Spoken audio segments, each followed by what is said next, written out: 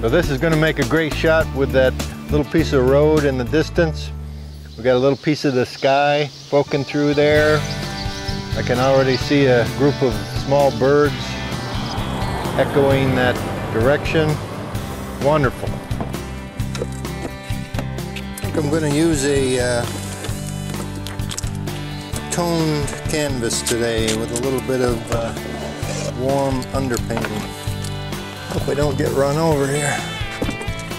Today we're going to use oil paint. This is traditional oil paint. It's not the water-soluble variety, although I've used that. Nothing wrong with that. Sometimes the real solvent variety is something I want to use.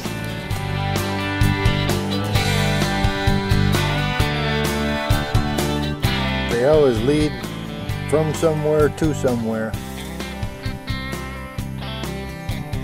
I like to think I'm heading in a direction, hopefully the right direction, and the bridges kind of echo that sentiment.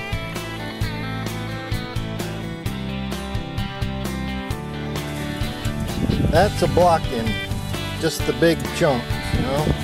Kind of like if you were cutting something out of construction paper with a little bit more concern for edges and color.